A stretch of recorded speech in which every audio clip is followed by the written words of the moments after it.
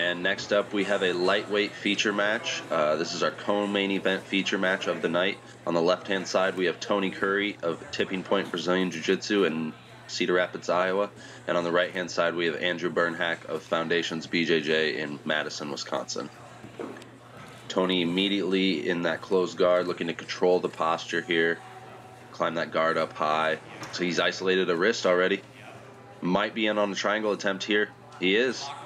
But Andrew's doing a good job of keeping his posture in this position. Tony might be in on a Barato Plata.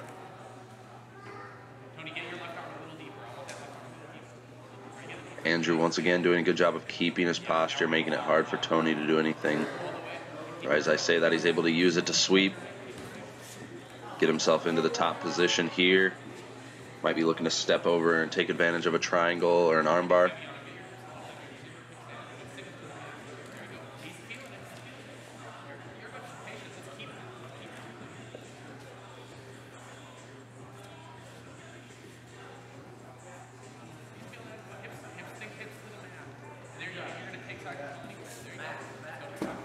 Tony abandons the position, passes the guard, and is now on the back of Andrew Birnhak with that super hook. Looking to get that second hook. Looks like he does. Looking to open Andrew up from the back here. Got that wrist grip with the left hand, looking to drill that right hand underneath the chin to hunt for that choke. He's using that outside foot to try to isolate the right arm of Andrew Birnhak in this position. Might be looking to switch to an armbar here. And yes, he's looking to step over the head, but Andrew is wise to it, comes up to his knees, but Tony uses that opportunity to retake the back. Had a body triangle there for a moment, but lost it. Now looking to switch. Maybe get the body triangle on the opposite side.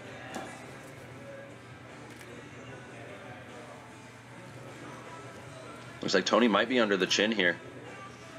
Andrew's doing a good job of fighting the hands, but I think Tony's got a palm-to-palm grip here. Might be trying to cinch up that full rear naked choke.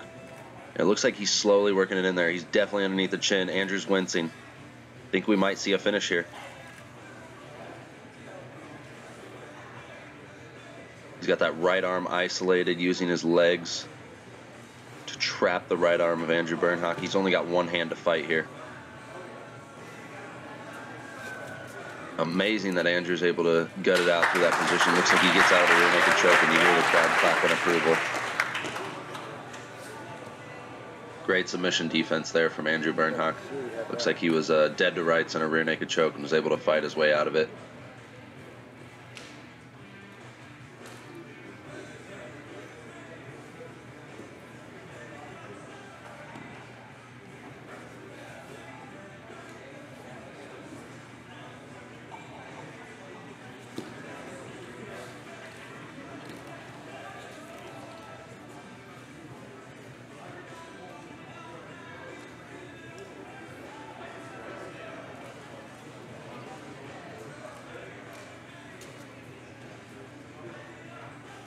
Tony might be looking to switch to either a armbar or maybe a back mount triangle here.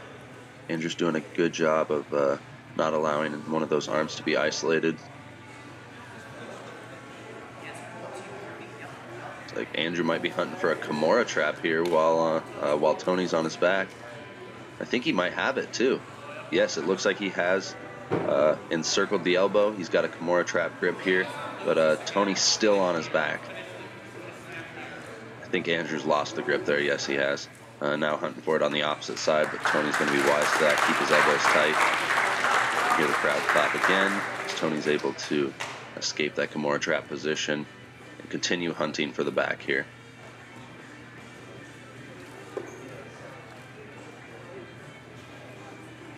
And we're here at the edge of the mat. We're going to see a reset here in just a moment, I think.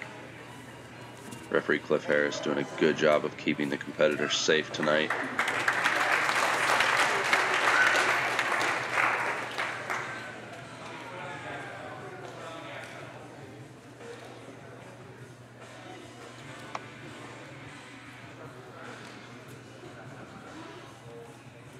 Looks like Andrew has single leg X here, but his hips aren't high enough here. I don't think he's going to be able to sweep Tony in this position. Tony dives on a toe hold here. on the free foot of Andrew.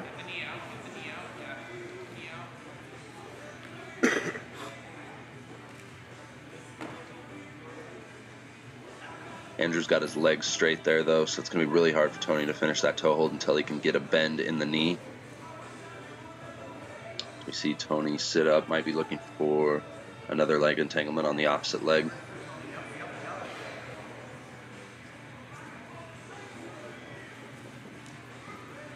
As many of you probably remember from our last show, Tony was able to finish that De La Hiva footlock that Caio Terra is famous for. Craig Jones hit recently against Boogeyman Martinez. Tony was able to get a beautiful finish at our last show with that De La Hiva footlock, so look out for that in this match as well.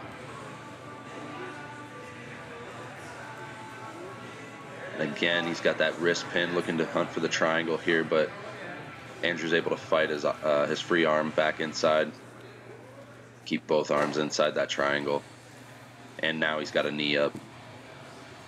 And now looking to enter in on the legs here, but Tony uses his free foot to pummel inside. It's going to be really hard for Andrew to gain control of the hips here. Great shot we're getting here from Mouse Images tonight. Zooming in on the action, giving us a great view of all the matches, submissions, and competitors tonight. Tony Curry knee slices through the guard of Andrew Birnhak. He's now in side control. A strong crossface. Looking to turn that chin away to get Andrew to roll away from him and take his back.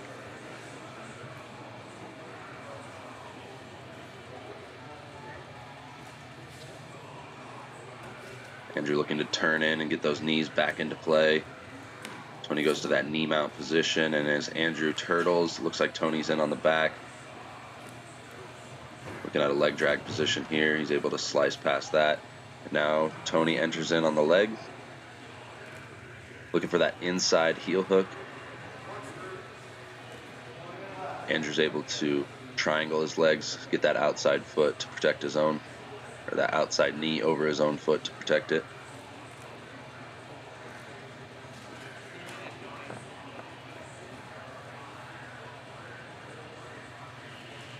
Tony looking to isolate that leg and expose the heel.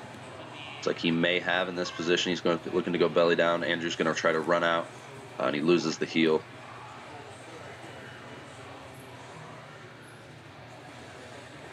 He's in on like a shallow knee bar right now. Andrew's got his free foot pummeled inside, so Tony's not able to get control of the hips, and now we see a reset to a neutral position. Presumably neutral.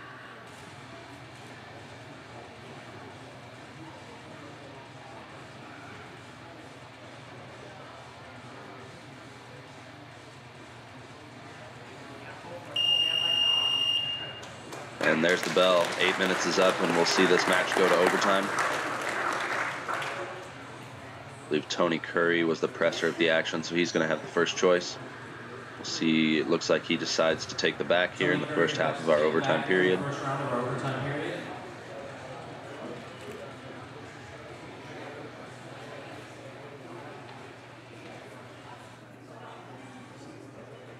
Referee Cliff Harris explaining the overtime rules to our competitors.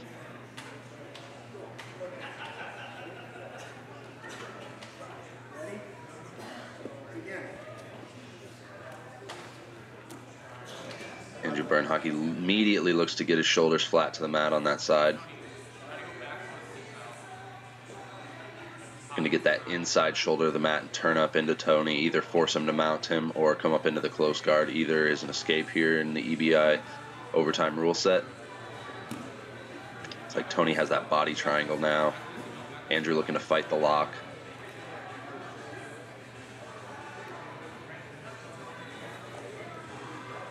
Tony looking to dig that forearm underneath the chin. It might just be on a neck crank now.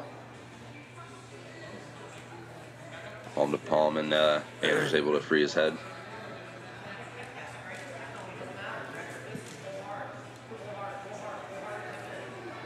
Tony back in on that neck crank finish. He's palm to palm, but not able to get a finish there.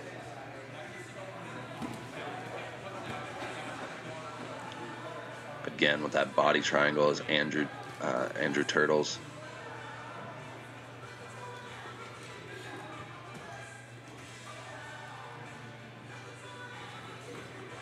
Really impressed with the defense of Andrew Birnhak from his back tonight.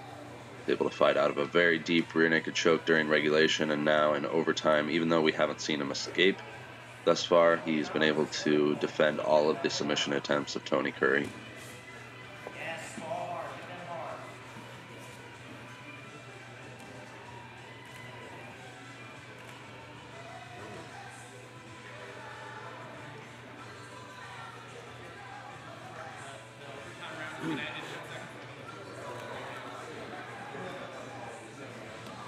Andrew looking to sit up and grab the foot, put that elbow on the inside of the shin, create a little bit of pressure there with that shin lock, but in the process he's able to free himself and get out. Are we in overtime? Oh, okay. Now move to the second half of our overtime period, where Andrew will be able to choose either the back position or the spider web. We'll see what he elects to do. It looks like he's going to go right for the arm. He's going to go for the kill. I like that strategy. Oftentimes you'll see competitors in the first round of overtime elect to take the back, accumulate some of that ride time that may come into play later. But Andrew says screw that, goes right for the arm.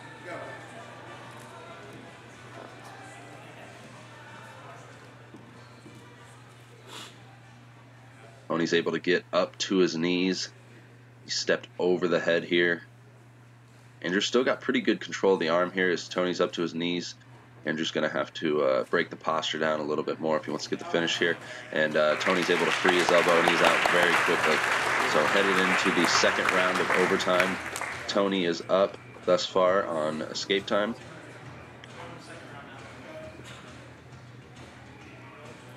Now we'll see if he elects to take the back or the armbar. Looks like he's going to be on the back for our second overtime period here.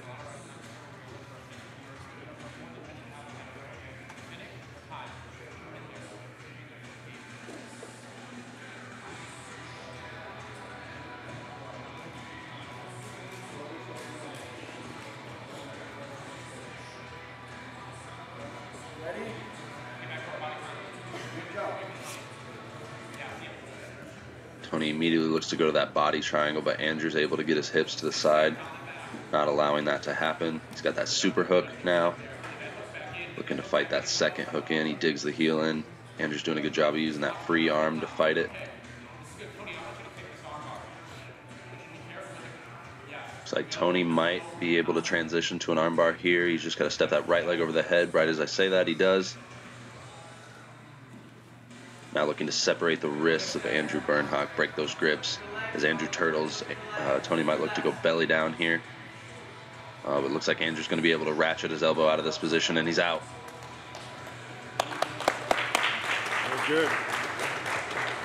And we will head to the second half of our second overtime period here. Be interesting to see if Andrew elects to take the back or the armbar. It looks like he's going to take the back this time around. Looks like he knows he's probably down on ride time at this moment. He's going to look to take the back here and try to hold on for the full 2 minutes to get himself the win. And immediately Tony is able to get his shoulders flat to the mat, and he's out. I don't think there's any question that Tony Curry is our winner on fastest escape. Andrew with the show of respect. Escape in overtime, Tony Curry. And your winner by fastest escape in overtime, Tony Curry.